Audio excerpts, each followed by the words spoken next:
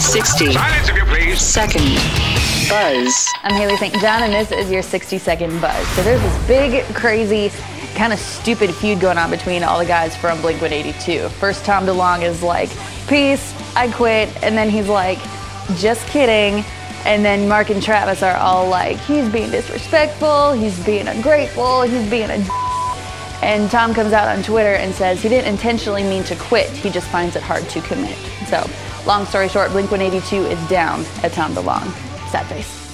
You said it, man. On a brighter note, there are still bands that are together and love each other, like AWOLNATION. And because of it, they have a new album coming out soon, they have a new track on the airwaves. It's called Hollow Moon, it's absolutely badass, and it's the first release off their new album Run, which hits shelves on St. Paddy's Day.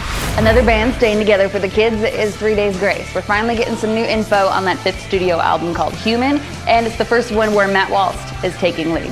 That baby hits shelves on March 31st. I'm Hayley St. John, and that's your 60-second buzz.